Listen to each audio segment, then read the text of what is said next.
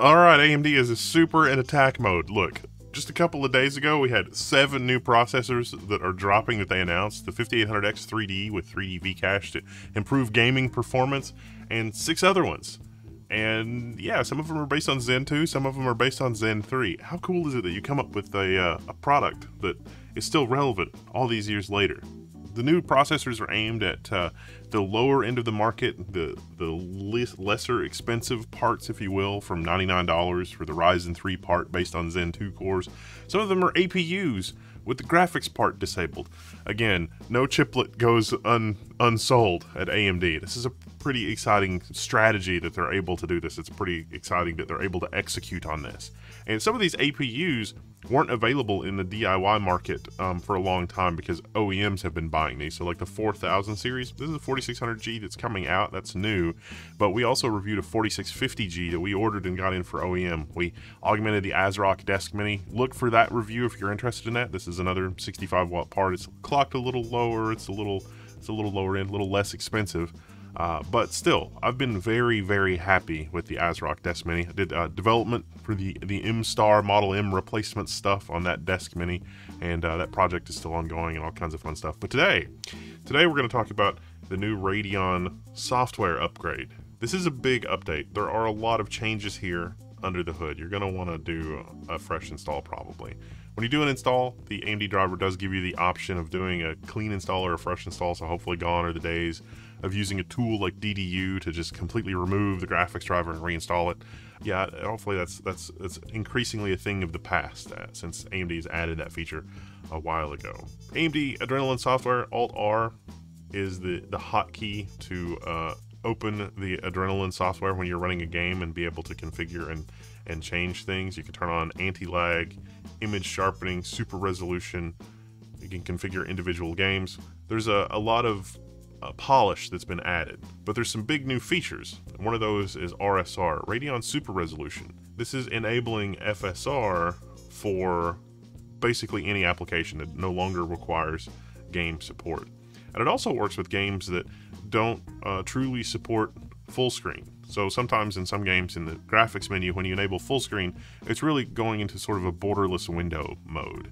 You can actually use borderless window mode now with games that are not rendering in the native resolution of your display. You know, in the past, I'm thinking 3-4 years ago, there were a lot of people on our forum and that I engage with online who would say things like, I want to stick with a 2560 by 1440p monitor because, you know, I tried 4K and I like the productivity real estate of 4K, but I don't want to scale my games when I'm playing. Nothing looks better than the native resolution of an LCD display. And historically, that's been true. That's been true until today with this, because having the graphics driver do the FSR magic to do the scaling is a game changer. If you want to play a game at 1440p, if your GPU plays the game that you want at 1440p, but you have a 4K display, this type of upscaling really makes the 4K look like it's rendering in native 4K.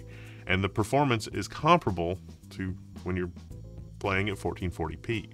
If you want something with even higher visual fidelity than 1440p, and your graphics card can push the frame rate that you want at the parameters you want, you could render it something in between, like 1800p, and it will scale 1800p up to full screen. Like if you had your game set for borderless window, and you set the resolution to 1080, 1920 by 1080, but your actual display is 2560 by 1440, you know that it plays in a little box, and then you can see that your Windows desktop around it.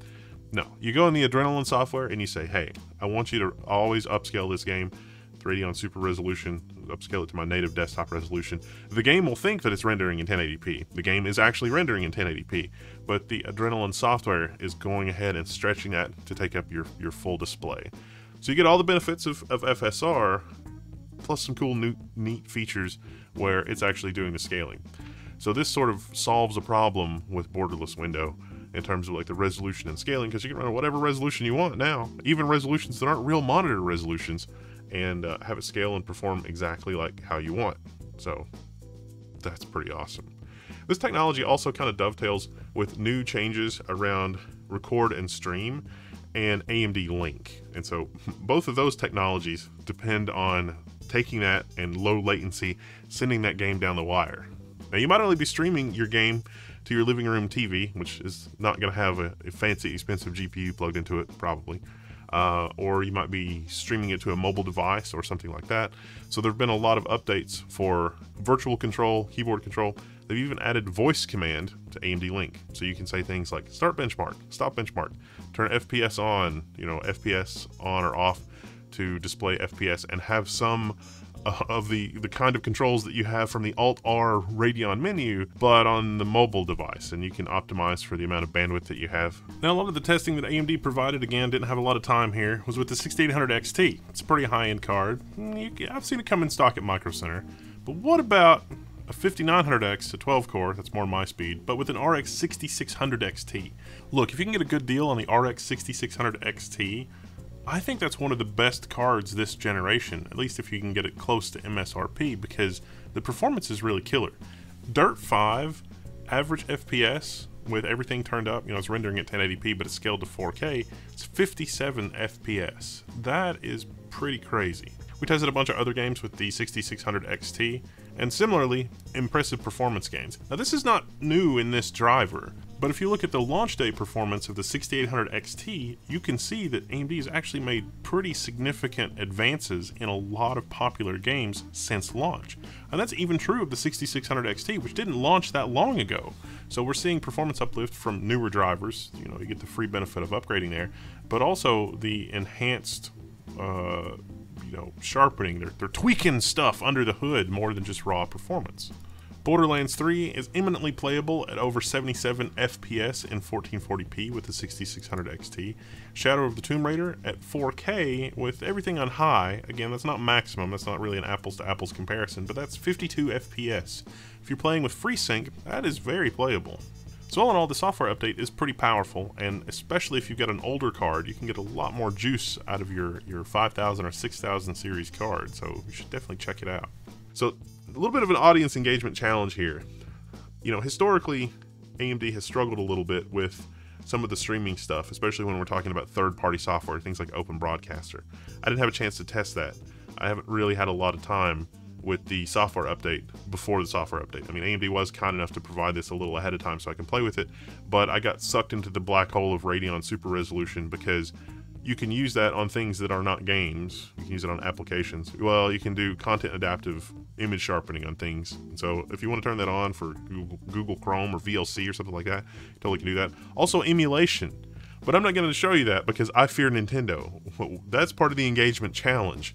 Go try this. Turn this on. Play with these image settings in whatever application you want. If you've got a really cool CMU setup and you're doing something that is just breathtakingly awesome with something old, that's great. Show it off in the level 1 forums. I'm not going to put it in a video, but you can show it off in the level 1 forums and show off what cool thing that you had with image sharpening and enhancement and stuff like that. You would be surprised how good some of those old games can look with upscaling, because you get your emulator, which also has its plugin that's doing upscaling and rendering and all this other kind of stuff, and then you layer this on top of it, and the combination of the two can have some really amazing results.